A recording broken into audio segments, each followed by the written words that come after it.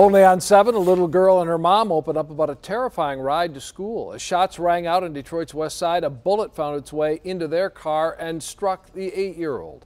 They talked to 7 Action News reporter Alan Campbell about their brush with tragedy. 8-year-old Kaya Filson is still recovering after being shot in the arm last month on her way to school here at the intersection of Plymouth and Wyoming. Her mother says her daughter is lucky to be alive and says this incident could have been a lot worse.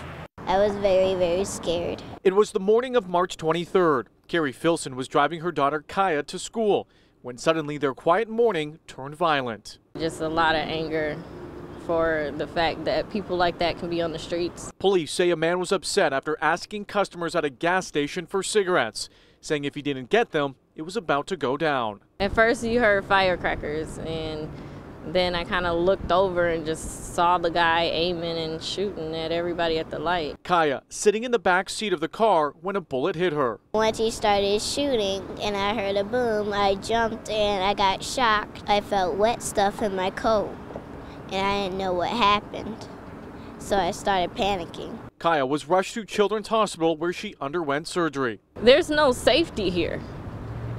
The city needs to do something. 21-year-old Damon Reeves was charged with 4 counts of assault with intent to murder, 1 count of carrying a concealed weapon, and 5 counts of felony firearm. If it was more police on the streets, I feel like we'd be a little bit more safer because they'd be able to recognize this stuff before it actually happens. It's too many kids getting shot these days. It's a day Kaya would soon rather forget, but the memory and scars are still fresh, and the thought of this happening again still haunts her. Every time we go around the gas station, I get worried because I don't want that to happen ever again.